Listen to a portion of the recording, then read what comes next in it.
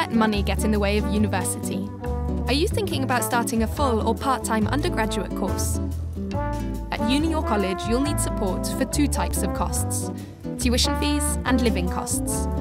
Whether you study full or part-time, you could get financial support, even if you juggle your course with other commitments like work and family. All eligible first-time undergraduates starting a part or full-time course can access living cost support, equivalent to the national living wage. This is made up of a mixture of grants and loans. Every eligible full-time undergraduate will receive a grant of at least £1,000, regardless of household income.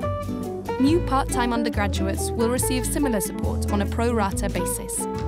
This living cost support is in addition to a tuition fee loan, so there could be no upfront costs to pay. Don't let money get in the way of university. For more information, visit gov.wales/studentmoney.